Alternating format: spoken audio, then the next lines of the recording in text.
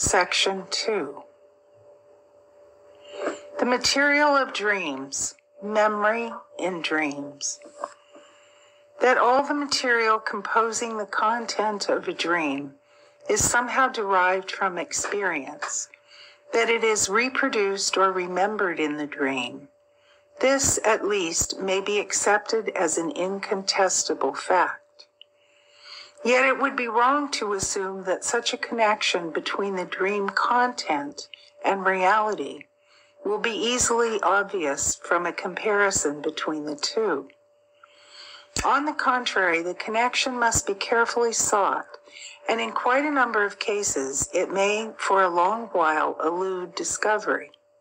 The reason for this is to be found in a number of peculiarities evinced by the faculty of memory in dreams, which peculiarities, though generally observed, have hitherto defied explanation.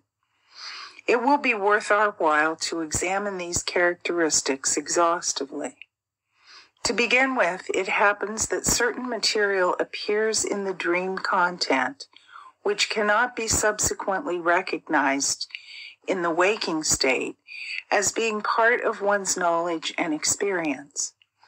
One remembers clearly enough having dreamed of the thing in question, but one cannot recall the actual experience or the time of its occurrence. The dreamer is therefore in the dark as to the source which the dream has tapped, and is even tempted to believe in an independent productive activity on the part of the dream, until often long afterwards a fresh episode restores the memory of that former experience which had been given up for lost, and so reveals the source of the dream. One is therefore forced to admit that in the dream something was known and remembered that cannot be remembered in the waking state. Delboeuf relates from his own experience an especially impressive example of this kind. He saw in his dream the courtyard of his house covered with snow, and found there two little lizards half frozen and buried in the snow. Being a lover of animals, he picked them up, warmed them, and put them back into the hole in the wall which was reserved especially for them. He also gave them a few fronds of a little fern which was growing on the wall, and of which he knew they were very fond. In the dream he knew the name of the plant, Asplenium ruta muralis. The dream continued, returning after a digression to the lizards, and to his astonishment Delboeuf saw two other little lizards falling upon what was left of the ferns. On turning his eyes to the open fields, he saw a fifth and sixth lizard making for the hole in the wall, and finally the whole road was covered by a procession of lizards, all wandering in the same direction.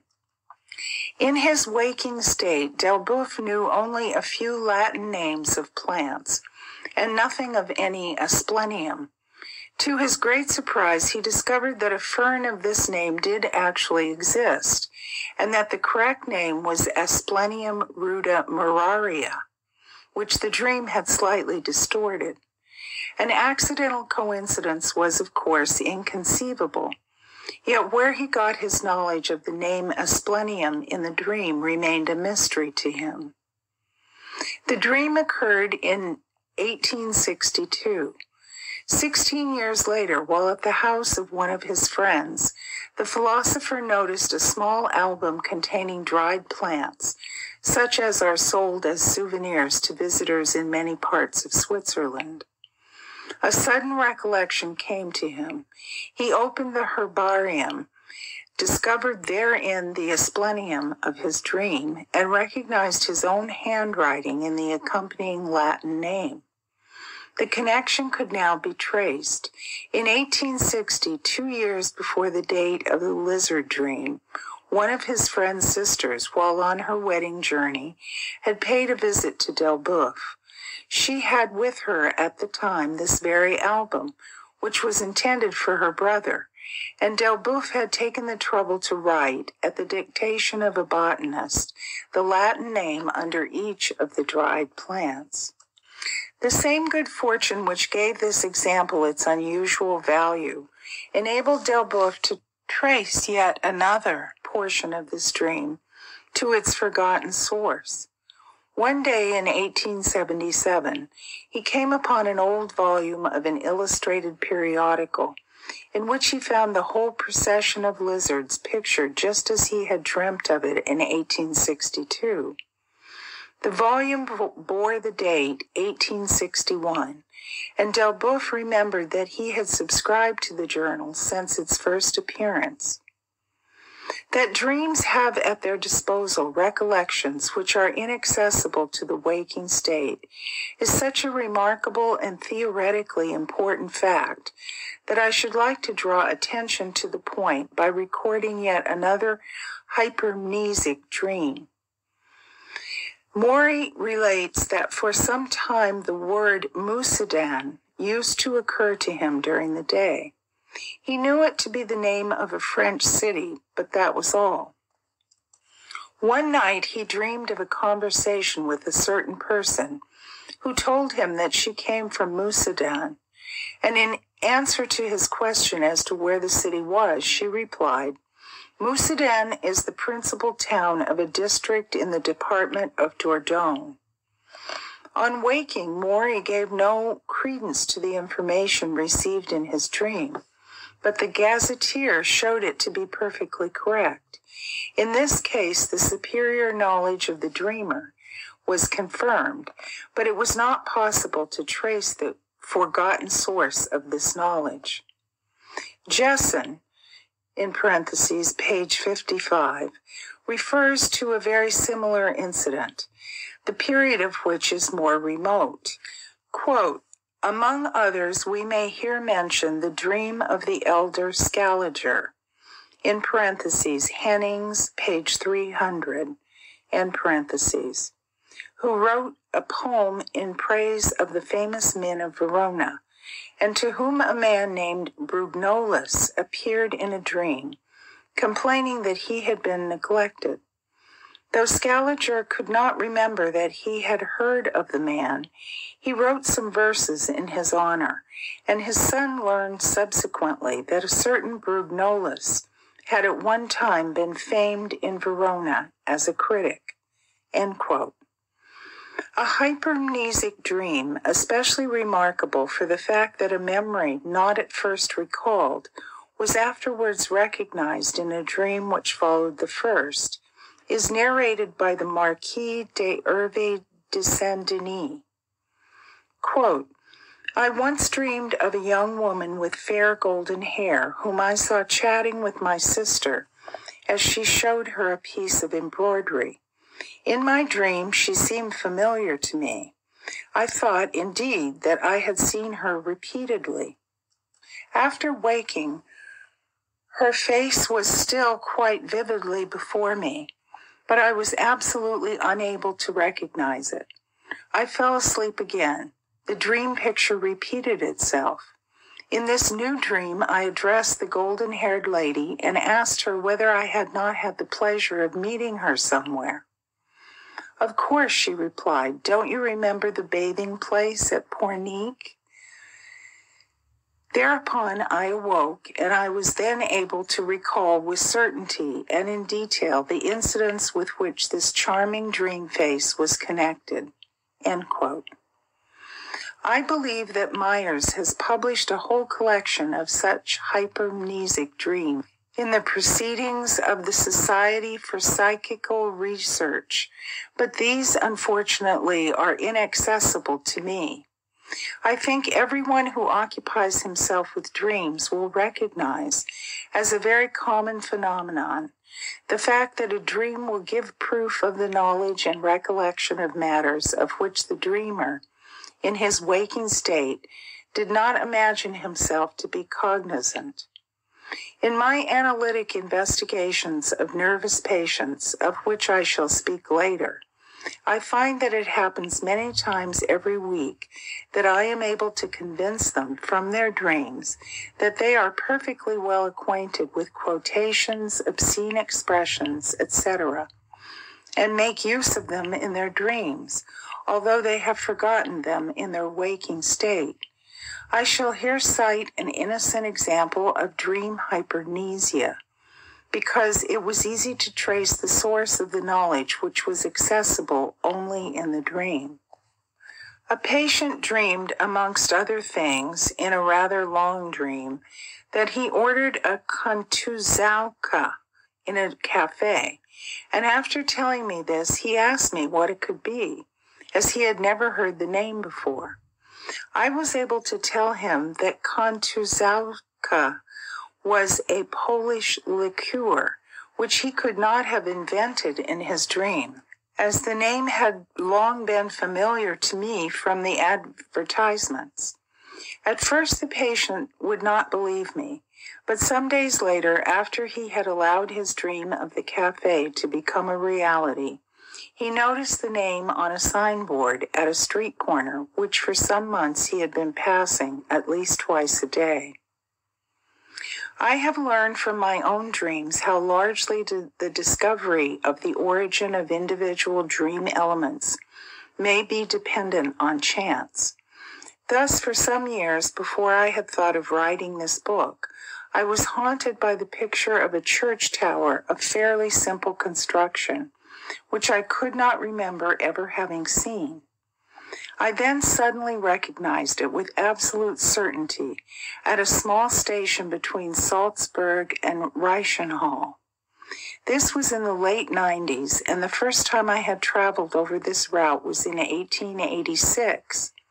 In later years, when I was already busily engaged in the study of dreams, I was quite annoyed by the frequent recurrence of the dream image of a certain peculiar locality. I saw in definite orientation to my own person, on my left, a dark space in which a number of grotesque sandstone figures stood out. A glimmering recollection, which I did not quite believe, told me that it was the entrance to a beer cellar. But I could explain neither the meaning nor the origin of this dream picture. In 1907, I happened to go to Padua, which, to my regret, I had been unable to visit since 1895. My first visit to this beautiful university city had been unsatisfactory. I had been unable to see Giotto's frescoes in the church of the Madonna dell'Arena. I set out for the church, but turned back on being informed that it was closed for the day. On my second visit, 12 years later, I thought I would compensate myself for this disappointment, and before doing anything else, I set out for Madonna dell'Arena. In the street leading to it on my left, probably at the spot where I had turned back in 1895, I discovered the place with its sandstone figures, which I had so often seen in my dream. It was, in fact, the entrance to a restaurant garden.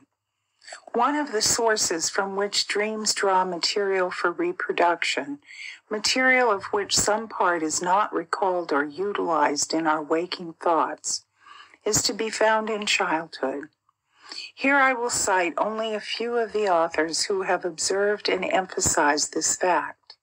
Hildebrand, parentheses, page 23, quote, "It has already been expressly admitted that a dream sometimes brings back to the mind, with a wonderful power of reproduction, remote and even forgotten experiences from the earliest periods of one's life."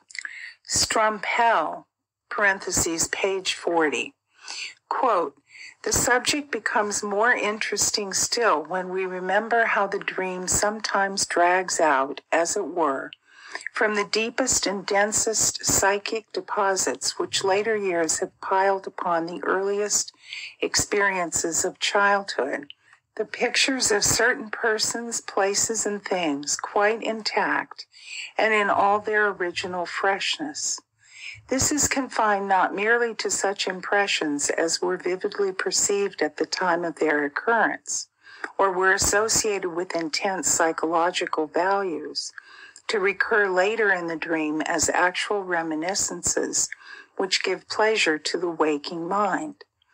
On the contrary, the depths of the dream memory rather contain such images of persons, places, things, and early experiences as either possessed but little consciousness and no psychic value whatsoever, or have long since lost both, and therefore appear totally strange and unknown, both in the dream and in the waking state, until their early origin is revealed.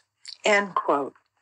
Volkheit says, quote, "It is especially to be remarked how readily infantile and youthful reminiscences enter into our dreams. What we have long ceased to think about, what has long since lost all importance for us, is constantly recalled by the dream." End quote. The control which the dream exercises over material from our childhood, most of which, as is well known, falls into the lacunae of our conscious memory, is responsible for the production of interesting hypermnesic dreams, of which I shall cite a few more examples. Maury relates, in parentheses, page 92, that as a child he often went from his native city, Meaux, to the neighboring Trillport, where his father was superintending the construction of a bridge. One night, a dream transported him to Trillport, and he was once more playing in the streets there. A man approached him wearing a sort of uniform. Maury asked him his name, and he introduced himself, saying that his name was C, and that he was a bridge guard. On waking, Maury, who still doubted the actuality of the reminiscence, asked his old servant, who had been with him in his childhood, whether she remembered a man of this name. "Of course," was the reply. "He used to be the watchman on the bridge which your father was building then." End quote. Maury records another example which demonstrates no less clearly the reliability of the reminiscences of childhood that emerge in our dreams. M.F., who as a child had lived in Montbrison, decided after an absence of 25 years to visit his home and the old friends of his family. The night before his departure, he dreamt that he had reached his destination and that near Montbrison he met a man whom he did not know by sight, and who told him that he was M.F., a friend of his father's. The dreamer remembered that as a child he had known a gentleman of this name, but on waking he could no longer recall his features. Several days later, having actually arrived at Montbrison, he found once more the locality of his dream, which he had thought was unknown to him, and there he met a man whom he at once recognized as the M.F. of his dream, with only this difference, that the real person was very much older than his dream image. Here I might relate one of my own dreams, in which the recalled impression takes the form of an association. In my dream, I saw a man whom I recognized, while dreaming, as the doctor of my native town. His face was not distinct, but his features were blended with those of one of my schoolmasters, whom I still meet from time to time. What association there was between the two persons I could not discover on waking, but upon questioning my mother concerning the doctor, I learned that he was a one-eyed man. The schoolmaster, whose image in my dream obscured that of the physician, had also only one eye. I had not seen the doctor for 38 years, and as far as I know, I had never thought of him in my waking state, although a scar on my chin might have reminded me of his professional attentions. As though to counterbalance the excessive part which is played in our dreams by the impressions of childhood, many authors assert that the majority of dreams reveal elements drawn from our most recent experiences. Robert even declares that the normal dream generally occupies itself only with the impressions of the last few days. We shall find, indeed, that the theory of the dream advanced by Robert absolutely requires that our oldest impressions should be thrust into the background and our most recent ones brought to the fore. However, the fact here stated by Robert is correct. This I can confirm from my own investigations. Nelson, an American author, holds that the impressions received in a dream most frequently date from the second day before the dream, or from the third day before it, as though the impressions of the day immediately preceding the dream were not sufficiently weakened and remote. Many authors who are unwilling to question the intimate connection between the dream content and the waking state have been struck by the fact that the impressions which have intensely occupied the waking mind appear in dreams only after they have been, to some extent, removed from the mental activities of the day. Thus, as a rule, we do not dream of a beloved person who is dead while we are still overwhelmed with sorrow, in parentheses, delage. Yet Miss Hallam, one of the most recent observers, has collected examples which reveal the very opposite behavior in this respect, and upholds the claims of psychological individuality in this matter. The third most remarkable, and at the same time most incomprehensible, peculiarity of memory in dreams is shown in the selection of the material reproduced. For here it is not, as in the waking state, only the most significant things that are held to be worth remembering, but also the most indifferent and insignificant details. In this connection, I will quote those authors who have expressed their surprise in the most emphatic language. Hildebrandt is of the opinion, quote, "For it is a remarkable fact that dreams do not, as a rule, take their elements from important and far-reaching events, or from the intense and urgent interests of the preceding day, but from unimportant incidents from the worthless odds and ends of recent experience or of the remoter past. The most shocking death in our family, the impressions of which keep us awake long into the night, is obliterated from our memories until the first moment of waking brings it back to us with distressing force. On the other hand, the wart on the forehead of a passing stranger, to whom we did not give a moment's thought once he was out of sight, finds a place in our dreams." End quote. Strumpel speaks of, quote, "cases in which the analysis of a dream brings to light elements which, although derived from the experiences of yesterday or the day before yesterday, were yet so unimportant and worthless for the waking state that they were forgotten soon after they were experienced. Some experiences may be the chance-heard remarks of other persons, or their superficially observed actions, or fleeting perceptions of things or persons, or isolated phrases that we have read, etc." End quote. Havelock Ellis opines, quote, "The profound emotions of waking life, the questions and problems on which we spend our chief voluntary mental energy, are not those which usually present themselves at once to dream consciousness. It is, so far as the immediate past is concerned, mostly the trifling, the incidental, the forgotten impressions of daily life, which reappear in our dreams. The psychic activities that are awake most intensely are those that sleep most profoundly." End quote. It is precisely in connection with these characteristics of memory and dreams that Binns, parentheses, page 45, finds occasion to express dissatisfaction with the explanations of dreams which he himself had favored. Quote, and the normal dream raises similar questions. Why do we not always dream of mental impressions of the day before, instead of going back without any perceptible reason to the almost forgotten past now lying far behind us? Why in a dream does consciousness so often revive the impression of indifferent memory pictures, while the cerebral cells that bear the most sensitive records of experience remain for the most part inert and numb, unless an acute revival during the waking state has quite recently excited them? End quote.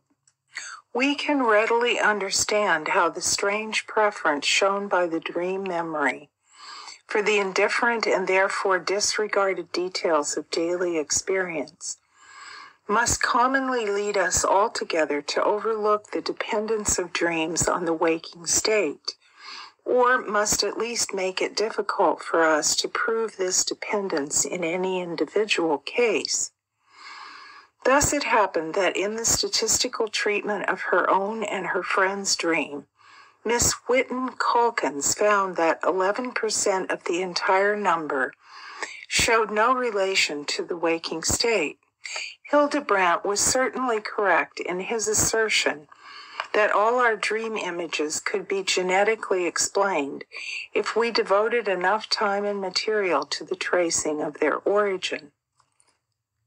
To be sure, he calls this a most tedious and thankless job, for most often it would lead us to ferret out all sorts of psychically worthless things from the remotest corners of our storehouse of memories, and to bring to light all sorts of quite indifferent events of long ago, from the oblivion which may have overtaken them an hour after their occurrence.